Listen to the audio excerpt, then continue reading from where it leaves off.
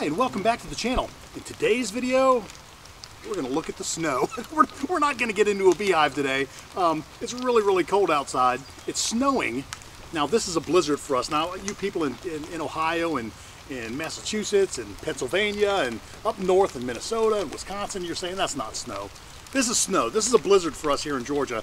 Now, we are starting to get a little accumulation. I saw a flake or two actually land on the hive and stay for a minute, and I'll call that accumulation.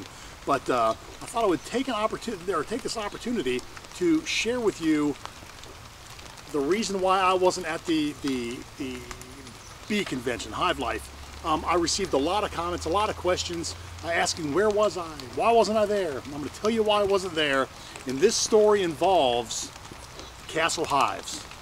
Brian, you're in the story. You're part of the video this week. So, I had every intention of going. On Friday, the day before the convention, well, I guess the convention was Friday and Saturday. So on Friday, I called the wife from work. I said, listen, I'm going to pick up the kids from school. I'm going to drive home. You pack the bags.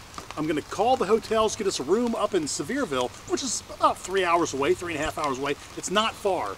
I honeymooned right next door in Gatlinburg, right? So Sevierville is not very far. We love to go up there, see Dollywood, eat pancakes, stay in a cabin, all the great things that you do in Sevierville. The mill, the old mill, you eat there, go across the parking lot, you buy moonshine. I mean, it's fantastic. Anyways, we were all ready to go. It was gonna happen. And then, Brian, you released a video, buddy. You released a video that showed you on your way to the convention and you were stuck in the snow. We got the minute my wife saw that video, she pulled the plug. Hey man, we're not going anywhere. I don't want to get stuck in the snow, stuck in the mountains.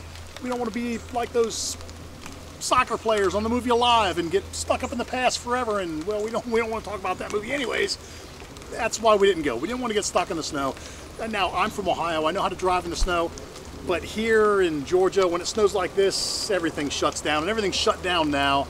And my wife is a native of Georgia, and she gets nervous on the roads, and I can respect that. It's understandable, because we have been, actually on our honeymoon, we got stuck in Gatlinburg because we got snowed in up there. It was great, but we had to come out of the top of Tennessee and work our way around North Carolina and Virginia and get back to Georgia away from the snow because they shut down the pass through the mountains. But that's neither here nor there.